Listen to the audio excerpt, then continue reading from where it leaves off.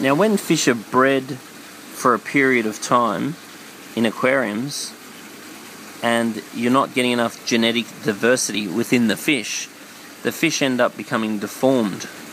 Now, if you look at these Braziliensis here that are pretty much sliding their body along the substrate, is because they're actually deformed, and it would be in the genetic sequence that they've got from breeding too much brother and sister.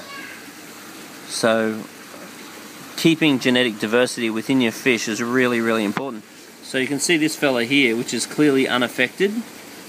He's quite healthy, happy, and holding his position in the water column very well. Whereas you can see these other ones here that keep sitting on the ground have clearly got some sort of swim bladder disorder, which is caused by inbreeding.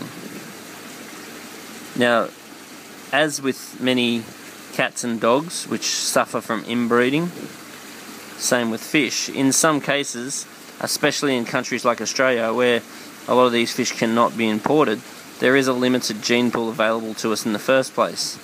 So you need to take whatever strategy you can to make sure that you're not continually breeding brother and sister. So with fish, if you breed one batch of brother and sister, it's really not the end of the world.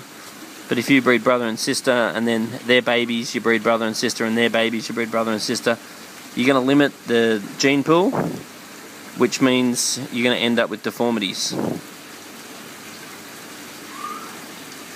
It's a shame, but that's the way life is.